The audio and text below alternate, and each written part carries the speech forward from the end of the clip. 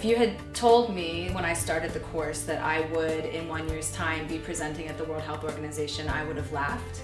But by the time I got to Geneva, I felt like I had the preparation to be able to hold my own against people who had been in the field for 10 and 20 years.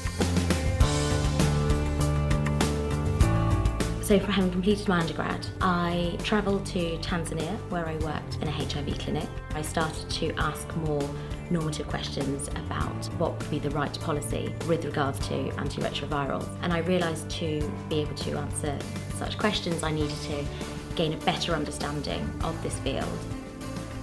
I did a lot of research into where I thought I would want to do the MSc. The main reason I chose UCL was a kind of combination of the academic staff in terms of their expertise and breadth of experience and the course structure.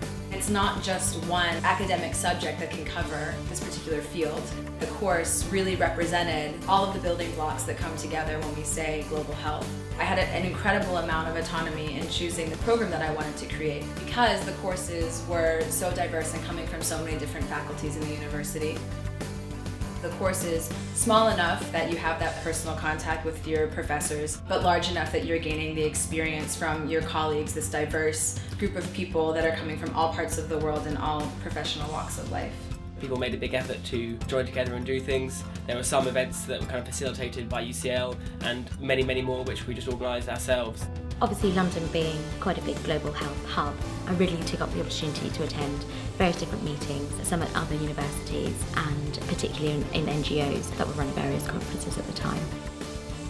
You come out with many more skills and how you can apply them into the global health and development context, as well as the broad base which you can apply to anything really. So it's really hard to characterise the particular output from the course because there's such a range in what people are doing. On a personal level, I really do feel like it broadened my horizons to open up many more opportunities than I would have had available if I hadn't done it.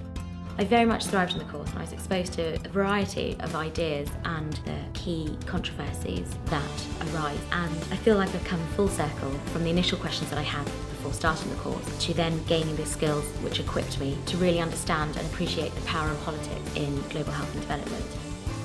I think the course exceeded my expectations.